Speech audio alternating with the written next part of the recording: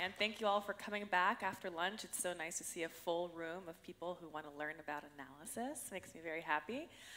So this morning at plenary, I showed a space-time analysis of that outage data in Houston.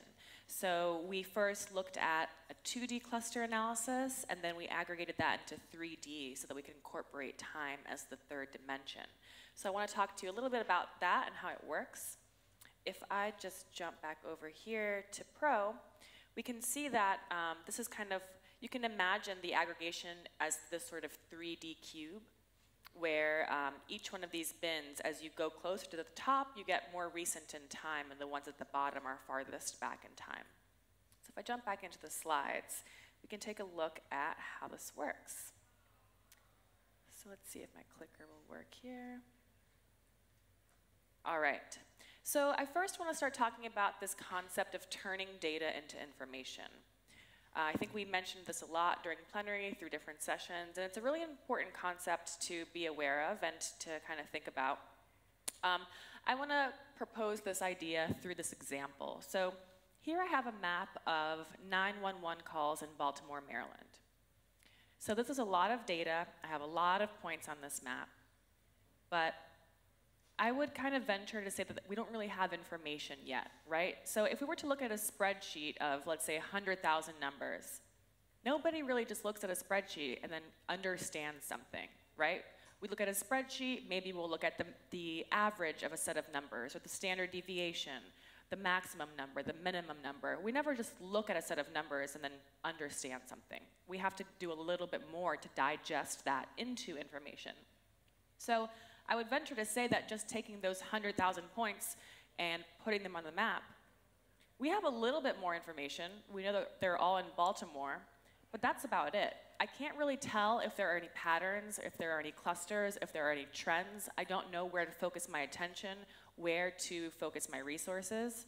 There could be hundreds of points stacked in the same spot, and there would be no way of telling. So just putting your points on the map is a great first step, but it's just the first step. We need to do more to turn that data, that spatial data, into information that we can make decisions off of. So one common thing to do would be to create a density surface, like this one. And now we do have a better understanding of this data. We see that we have more 911 calls in the red areas and fewer in the blue areas. So I made this map, and I have a little bit better understanding, but then I made this map. And now it looks like the problem is much more severe, right? The map on the right makes it look like we have a lot more 911 calls than the map on the left. But if you guys have ever made a map before, maybe you know where I'm going with this. These are actually the exact same data. I ran the density surface one time, and I just classified it in two different ways. So the map on the left, I use a natural breaks classification system. So to be the darkest red, you just have to be above about 8,800. And the map on the right, I used a quantile classification. And to be the darkest red, you only have to be above about 2,000. So neither map is wrong. Neither map is lying to you. They both display exactly what the legend says. But most people are not really familiar with this concept of how subjective creating a map like this might be. If I were a police chief, let's say, for example, and these were crime maps, and I wanted more money in my budget next year, I might show the map on the right and say, look, the crime problem is really severe. I really need some more help, but we need more money in the budget. Let's say I was that same police chief, and the following year I had received the money. I wanted to prove that I had put the money to good use. I might show the map on the left and say, look at this, I solved the problem of crime in Baltimore. But we as map makers know that these are the same maps, just classified in a different way. So there's a lot of subjectivity involved in how you visualize your data. And so I would like to introduce a couple of ways that we can minimize that subjectivity through spatial statistics. So here, this result is the result of a hotspot analysis. And you might be thinking, okay, well, there's red on the map and there's blue on the map. How is that any less subjective? And it's less subjective because we are now using inferential statistics to determine what the darkest red is and what the darkest blue is. So the darkest red areas, or the dark red areas in general, are clusters of high values. The blue areas are clusters of low values.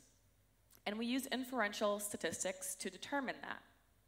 So the null hypothesis for inferential statistics is always complete spatial randomness. So we want to know, is the pattern that we're seeing random or not? Because the random pattern, we can't really do anything about that, right? It's just random. We could throw a whole bunch of resources at it, but it's not going to change anything because randomness does not have a cause. But if a pattern is not random, then we know there's some underlying process causing that pattern to take place.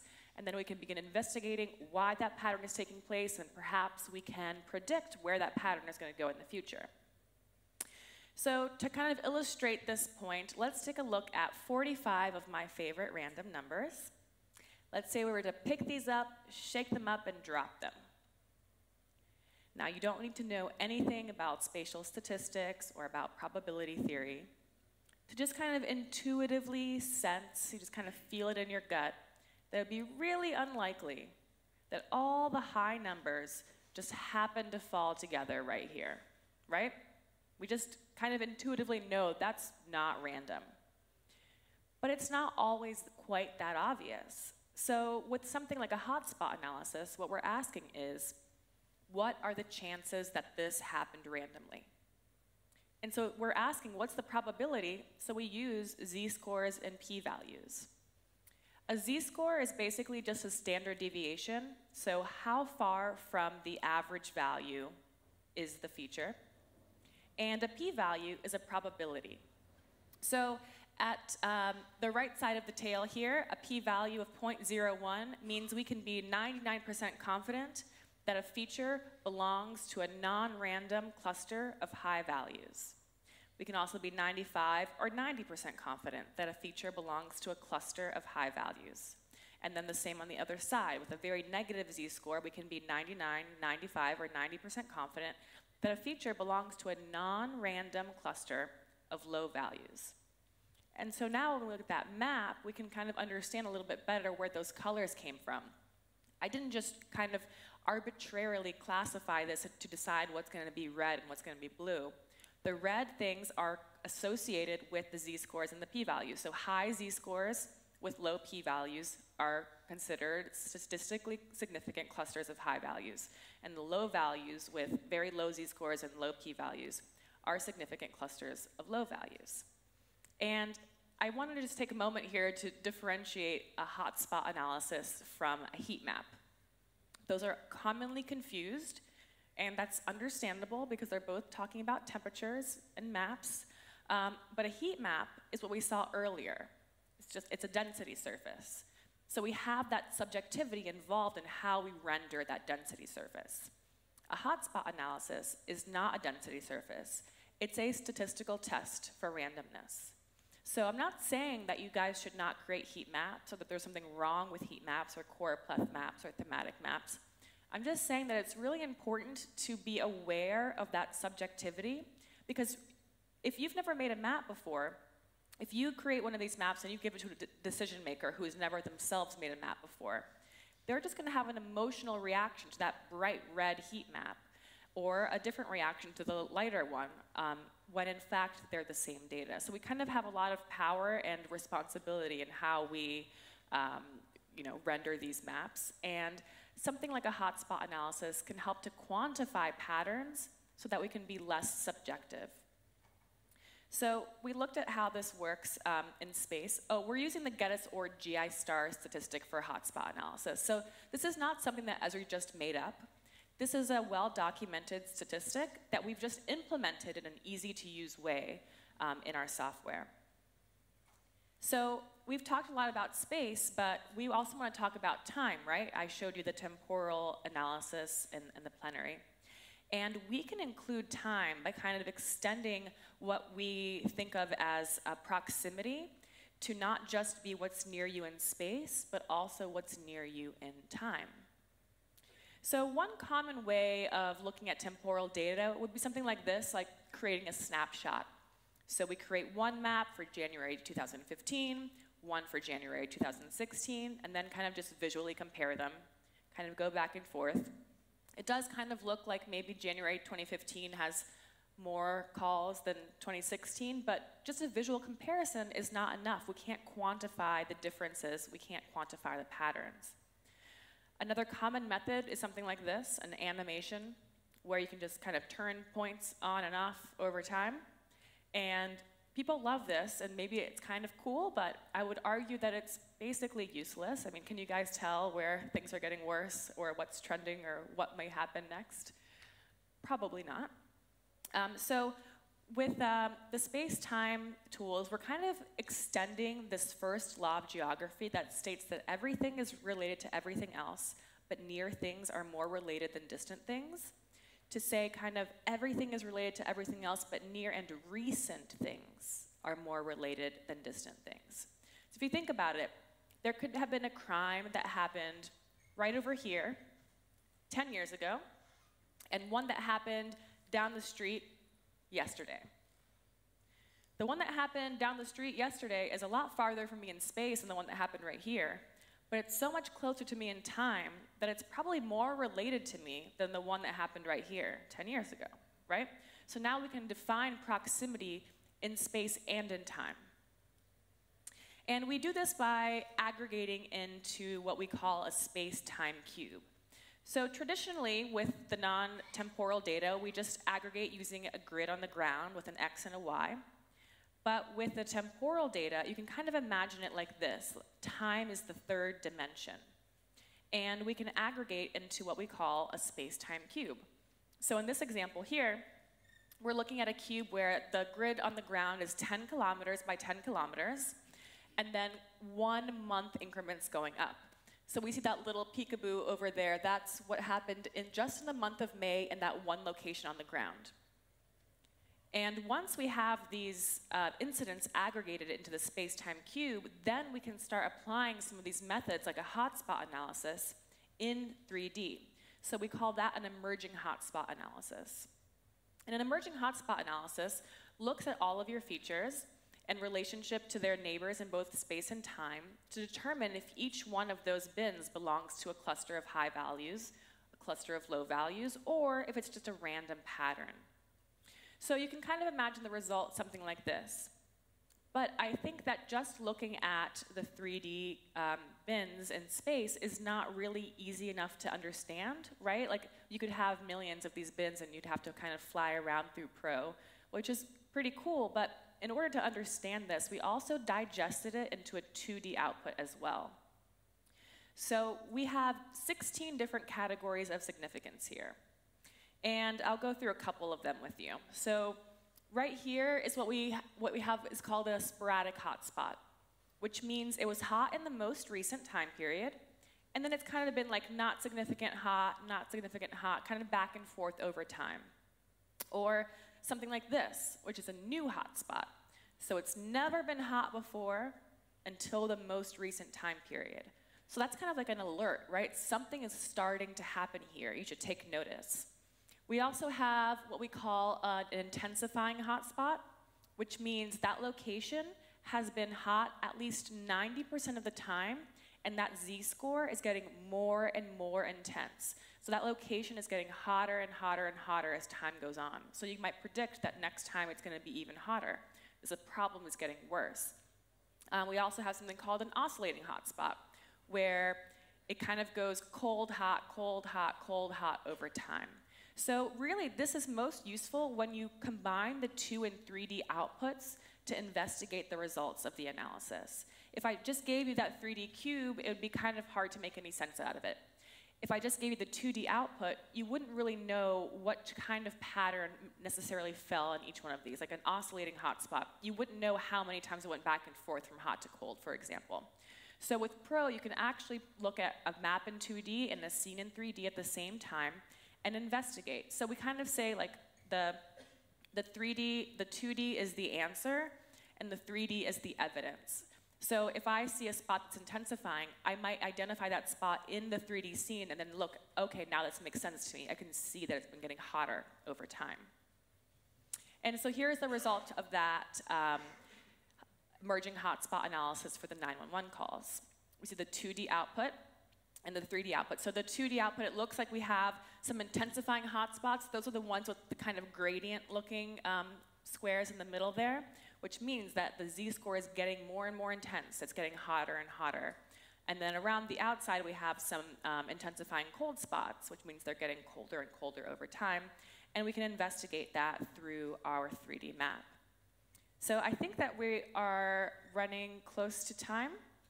I just wanted to show you again really quickly in Pro the result here. So I have this 2D result, and I just cut out the new hotspots here to show this example. So you can see kind of that evidence, right? It's new for the first time. It's a hotspot for the first time in 18 months. And looking at the 3D, now it makes sense to me. It's actually been cold in the past, but hot for the very first time. Same on this other side. It used to be a cold spot, and then recently it became hot. So something that's changed there, and now we have an alert to kind of pay attention to those areas. So that's kind of a quick tour of hotspot analysis in 2 and 3D. And I'd be happy to take some questions. We have about 5 minutes. Anybody have any questions? Yes.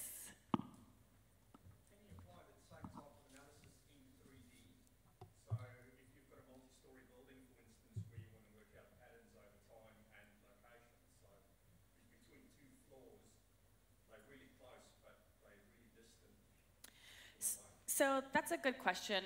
We use that z value as time, and so right now there's no way to input an actual height for a z value because it's uncommon that we have that kind of data that's in 3D space. But we do occasionally have data like that for things underwater or things in the air. So that is something that we are thinking about including.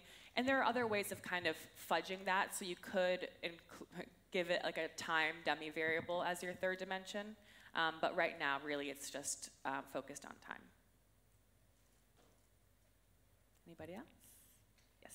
So the classifications for whether it's sporadic or a new hotspot, those parameters, are they able to be changed or are they fixed? That's also a really good question. So right now, they're fixed. But we have thought about making them more flexible in the future, because right now we say, okay, to be intensifying, you have to be significant at least 90% of the time.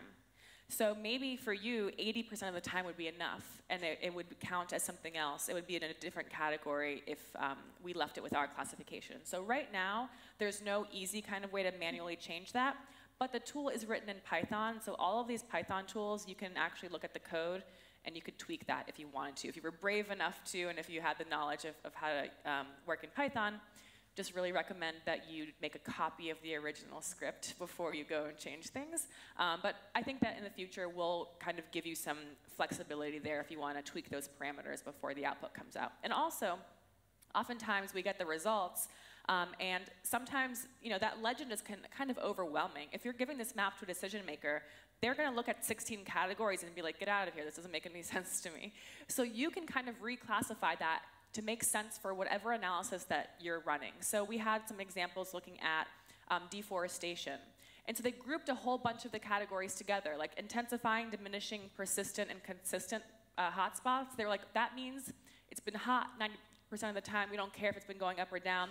They just lumped that as one color and gave it a new legend. So you can also kind of reinterpret our 16 categories if those are too many for your results or for your decision makers. Are we out of time? Can I ask a question? Oh. Is that all right? Can you do this in ArcMap? Yes and no. So the emerging hotspot analysis tool and the create space-time cube tool are available in ArcMap.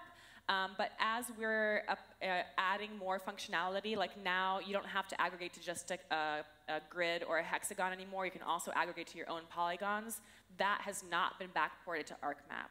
So I think that ArcMap is kind of going to stand still and Pro is going to keep growing. Also in ArcMap, it's really hard to visualize in 3D. You'd have to create, you have to use ArcGlobe or ArcScene, and that's a lot more complicated actually than looking at it in Pro. So you can run emerging hotspot analysis, but it's harder to visualize, and you don't have the new opportunities that we're including to use your own polygons and defined locations. I think we had a question in the back. Yeah? Sorry, I left my eyes. I'm sorry, say that again? Oh. So you can set a transparency to the 3D cube. So the cube that I had in this demo, we call that real world space. So you can't fly through it. But if I had set it to screen space, as you get closer, the columns get skinnier so that you can actually kind of see through them. I think that might be in one of the slides, I'm not sure. You can kind of tell in these slides that, like, if I were to zoom in, those columns would stay the same size, so you could kind of see around them. We also have different ways of using a range slider and a time slider to kind of cut through the cube, but you can use transparency as well. We kind of played around with making the non-significant bins transparent, but then it kind of got disorienting because in 3D, it's still a 2D screen displaying a 3D scene. So we found that it was easier to kind of navigate with the opacity to 100%, but you're definitely able to change that, play around with it. Yeah, can you please apply dynamic filters to the hotspot analysis that you have made, so that, for example, if we isolate certain 911 call, and the hotspot will build dynamically again, or you have to build it from scratch, or? I'm sorry, can you repeat the question? Suppose that the 911 calls have like many categories. Now we are doing the hotspots for the all categories, all in one. Can you apply, like, for example, one category of 911 hotspot of 911, and then you can build the hotspot analysis again?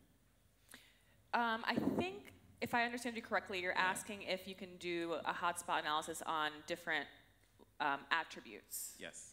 Yes, so when you aggregate into the space-time cube, the default is for it to just count how many incidents fell in each bin, but like I showed earlier in the plenary demo, I actually did a sum of the outage minutes and an average of the outage minutes, so I got 3 variables in my cube at the same time. So the cube already has that information in it. I would have to run emerging hotspot analysis 3 times, but on the same cube. So I wouldn't have to keep aggregating over and over. The cube can store multiple attributes and multiple results at the same time. Okay, we have one more here. Probably the last question. Okay, last one. I'll also be at the networking reception later, so I can continue answering questions. You mentioned just before using the time slider with the tool. Yes. Does the symbology change dynamically with time as well, if you did change that? So the time slider really just kind of removes the bins that are not in the time field that is specified, so they will just disappear. So you could either kind of look at one slice at a time, or you could do cumulative, so that the ones below stay and you just add one on top of the other. The color of the bins won't change, but the ones that are not in your time range will not be visible while you're in that range, if that makes any sense. Cool, thank you guys a lot. We have another session coming up, so I'm gonna hand this back over, but I will see you guys at the networking reception and answer more questions then. Thank you. Thank you.